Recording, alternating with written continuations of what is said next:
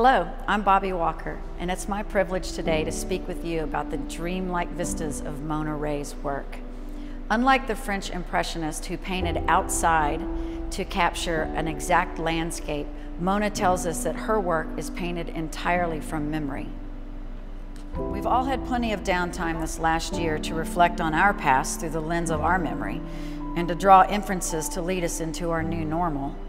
In the bustle of my daily life, I guess I didn't notice my addiction to busyness. I didn't realize exactly how much I needed tranquility. Mona tells us that her approach to painting is entirely spontaneous, coming entirely from intuition, and that she's seeking a single moment of transcendence in a time of uncertainty. It's no wonder then that stepping into the landscapes of Mona's memory, you will feel a certain sense of calm. We hope that you'll take a moment out of your day to step into the gallery or to view Mona's work on our YouTube channel, where you can see images of the exhibition and hear her discuss her work. Thank you.